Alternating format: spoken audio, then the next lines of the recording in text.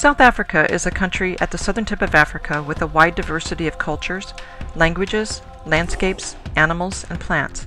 In fact, it has one of the world's biodiversity hotspots, areas where the concentration of species is orders of magnitude higher than in other regions of the world. Most people who come to South Africa will spend time visiting some of the major cities, such as beautiful Cape Town. A visit to the tourist areas will yield a wide array of entertainment from locals, a taste of local culture, and opportunities to see some of the world-famous destinations, such as Table Mountain or Kirstenbosch Botanical Garden. However, more adventurous types will venture out into the bush to go on safari to see big game animals, or perhaps some of the cute ones.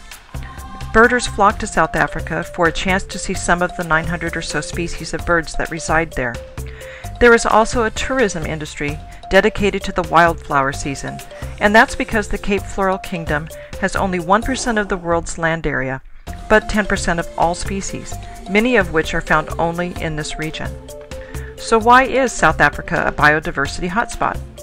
There are many reasons that this part of the world contains so many species of plants and animals. One reason is the broad diversity of habitats available to organisms. If you look at a topographic map of southern Africa, you'll notice there is a bent line of mountains that follow the contour of the south and west coast. These are the Cape Fold Belt Mountains, which get their name because the bedrock is folded into accordion pleats. This happened over millions of years as the southern continents were pushed together or pulled apart.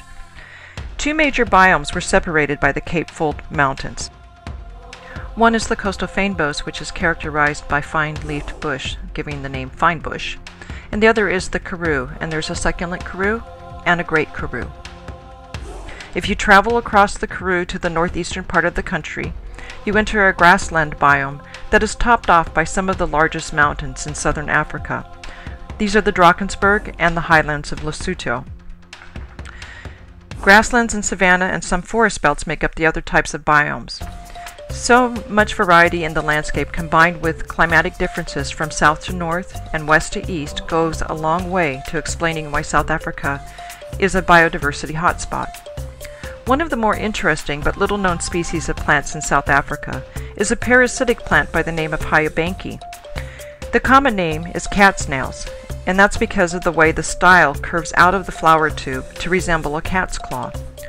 Hyobanche is a small genus, and it takes all of its nutrients and water from the roots of other plants. It is totally unable to make its own food. It's also found in ecosystems that have been mostly preserved from human interference. So wherever you see plants of Hyobanche, there's a good chance that the ecosystem is in relatively good shape. I like to compare this to the canary in a coal mine scenario. Presence of Hyobanche in an ecosystem means that it's in relatively good shape. But when it disappears, there is a huge problem. Similar to many plant groups in South Africa, there isn't a lot known about the basic biology of Hyobanche. My lab group has been working on figuring out the relationships among species, ecosystem requirements, and the distribution of each of the species. We're particularly keen to figure out the host range and whether Hyobanche is important for maintaining diversity of plants in an ecosystem. Our work in South Africa involves travel to each of the biomes where the plant occurs, long-term monitoring of the ecosystems where we found it, and excavation of the underground rhizomes to collect host root tissues. Hyobanche is pretty cool in that it has no roots of its own, but taps into the roots of other plants via attachment of leaf bracts along the rhizome to host roots.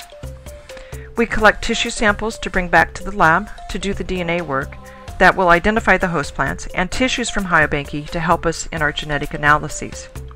Your contributions can help with our efforts. We need to be in the field to find populations of Hyobanche, to gather tissue samples for our genetic studies, to make observations about the biology of the plant, and to collect host root samples to identify the plants parasitized by Hyobanche. Your donations will be used to fund travel for fieldwork and to purchase laboratory supplies essential to our molecular studies. Thanks for your help. Please check our News from the Wolf Lab blog for status updates and stories about our work in South Africa.